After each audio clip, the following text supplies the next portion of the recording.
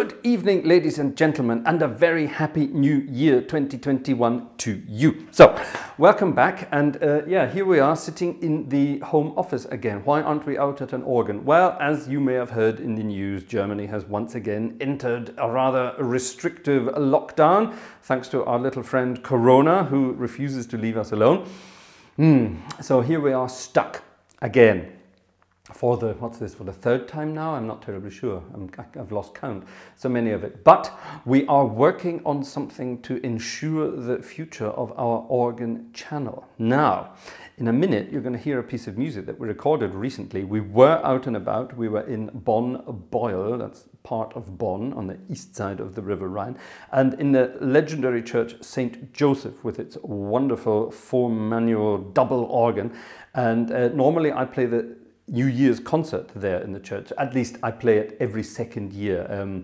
There's a sort of a tradition we have in Bonn. I get to play the even-numbered years, the New Year's concert, and on the odd-numbered years, Finnish concert organist Kalevi Kiviniemi gets to play as well. And yeah, so this year I should have been playing the concert, and I did get to play it, but I had to record it. It was put up on the channel International Organ Concerts. I'll link it down below so you can see the whole concert.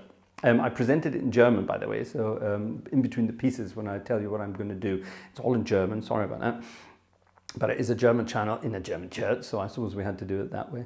But the whole concert was recorded recently and put up live on New Year's Eve. And if you haven't seen it yet, like I say, you'll find the link below. So enjoy that. And in a minute or two, I'm going to play you a piece of music that we recorded for the concert. So before that, an update of what we're going to be doing in 2021. Now, last year we had a long list of things we wanted to do on the channel, including visiting lots of new organs, presenting new pieces of music, blah, blah, blah, blah, blah. And as you know, a certain little virus got in the way of all of that, and that was it. We were kind of stuck. So we didn't get everything done we wanted to.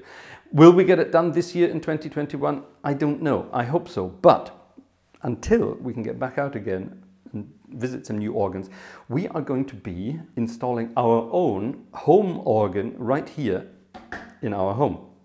And for that I have been gathering bits and pieces, including a pedal board which was given to me as a donation by an anonymous donor, so that was rather generous and rather wonderful, thank you very much. And this magnificent piece of furniture that I'm sitting on. Yes, it's an organ bench, and I got this on eBay Germany for the princely sum of €1. Now, it's a bit tatty around the edges, it's a bit old, but it's going to get a nice sort of sanding down, and it's going to be painted up again, and it will look like new. But this is my own solid wood organ bench, and I'm rather excited because the bench and the pedal board are two rather expensive parts of an organ console. Now, what else do you need for something like that? Well, you need MIDI keyboards, you need MIDI connections, you need a computer, and so on and so on. What am I talking about? I'm talking about Hauptwerk. Remember Hauptwerk? We've presented this a couple of times on the channel up to now.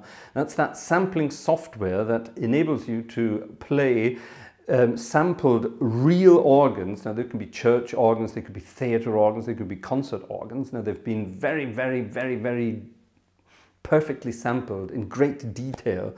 Every pipe is sampled separately. So yeah, it's not like a simple sampling software. It's very complicated.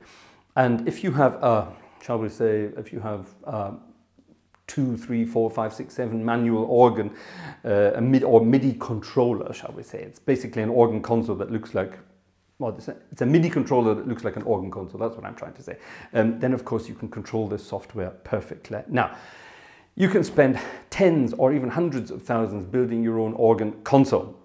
And there are some providers out there who will build you a Hauptwerk console for a princely sum of money, and it will probably have all sorts of fancy things in there that, let's face it, I don't really need at the moment. Yeah, this is my home, and I don't need an all-singing, all-dancing computer with 4 million gigabytes of RAM that will, I don't know, cover everything and things like that. I have a perfectly well working PC here that I can use for that. It's got 64 gigs of RAM on it. It's 3 or 4 years old, it's new enough. So that'll do for the start. Do I need fancy touch screens to do things? Not yet. Maybe in the future. Do I need 400 pistons? Do I do things? Not really. Do I need 4, 5, 6 manuals? Not really. So, I'm going to start off with a small system, at least 3 manuals. We'll see how we get on. Maybe we can stretch it to 4, I don't know. So that I can play most organ sets. Yeah. Now, why do I want to do this? Well, like I say, are we going to be able to get back out and about this year to do normal channel work for you? Not at the moment. First few months of this year are going to be taken up from home, basically. Yeah? It's very restrictive. So we're stuck. So that's the plan. We're going to be building our own console. Now, in the last couple of weeks, some rather generous anonymous donors have, they just, after they saw my last video in Marienstadt, I think they said, hey, here's a donation towards your organ fund. And wow, thank you very much. I'm not going to name any names, but there's one guy in America I do want to mention. I'm just going to say JM, that's all. I'm just going to say JM. JM was very, very generous, so thank you, JM, for your donation. That was absolutely amazing. And there's another guy in Switzerland who donated some money. I'll just call him D, if you know what I mean. So thank you, D, for your donation from Switzerland.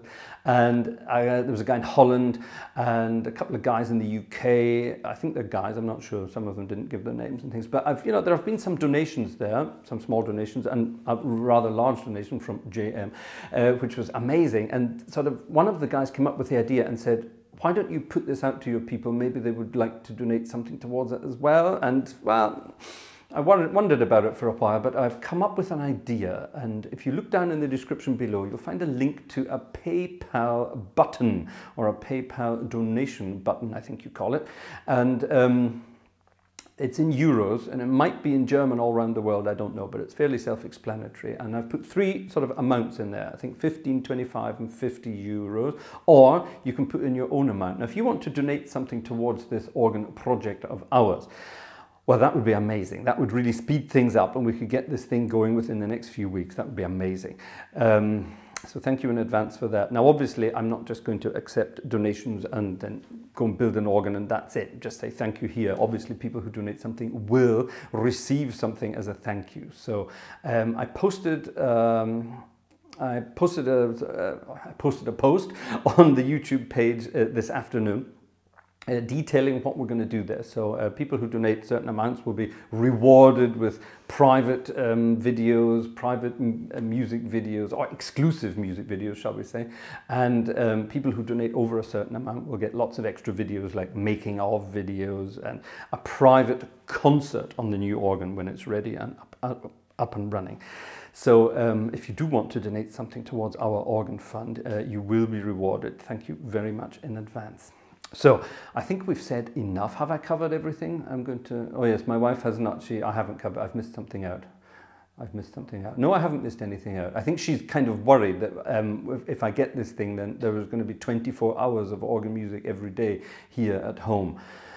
But I have promised her that I will not be installing large speakers from the beginning. If I'm going to be, doing stuff for the channel, it's going to be recorded straight into the PC, so I can mix it down for our videos.